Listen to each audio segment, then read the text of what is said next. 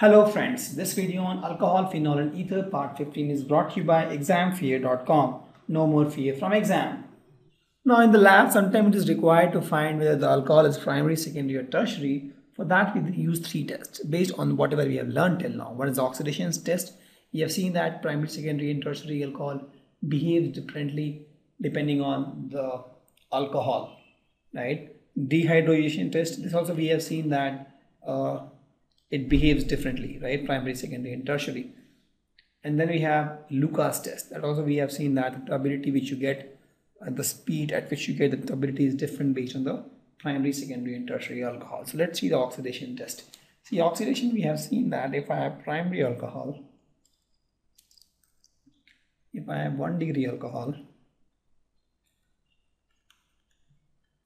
if I do oxidation, right, let me make it RCH2OH. What you get is RCOH. That is aldehyde. If further do oxidation, you get RCOH. That is my acid.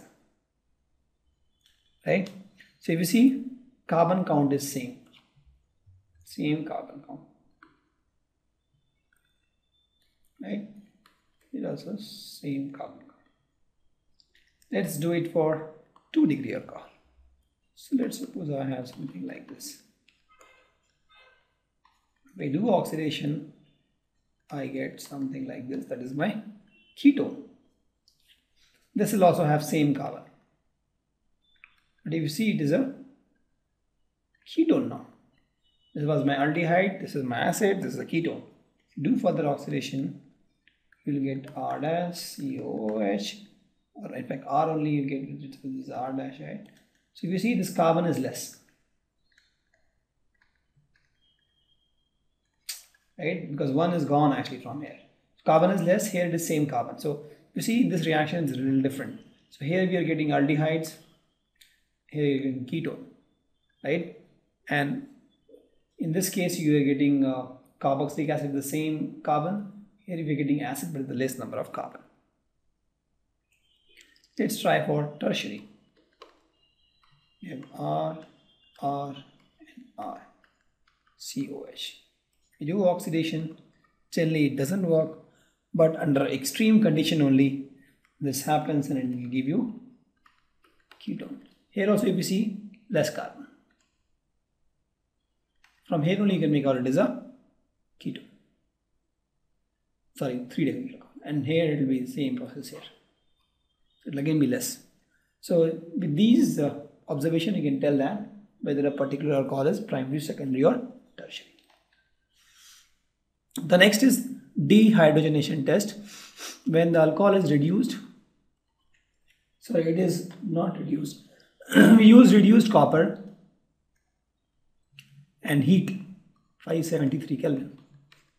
So if you see here, if I have primary alcohol and if I use copper with the heat, what you get is aldehyde. If I have secondary alcohol, if I use copper with 573 Kelvin, what you get is ketone.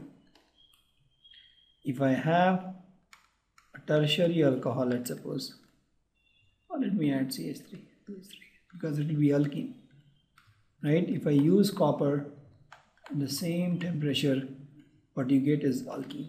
And this you can easily identify using bromine water test, right? So this is my aldehyde, this is my ketone, this is my alkene. This is my 1 degree, 2 degree and 3 degree. So if you see, using my dehydrogenation test also we can tell whether it's a primary, secondary or tertiary. The next is the Lucas test. We've already learned this.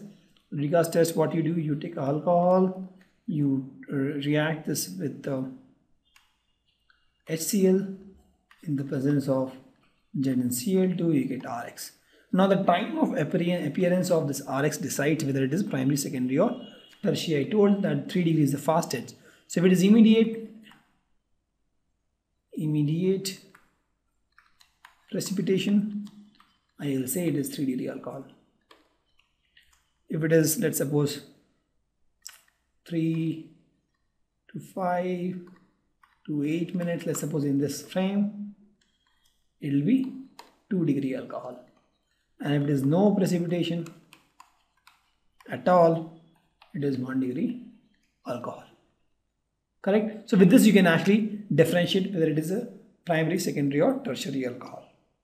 Thank you. Visit our website examfear.com to watch more and more quality educational videos. You can also attempt free online tests that are there in our website. You can also get access to tons of free study materials, and you can also find free tutors and mentors in this website. Thanks a lot for watching.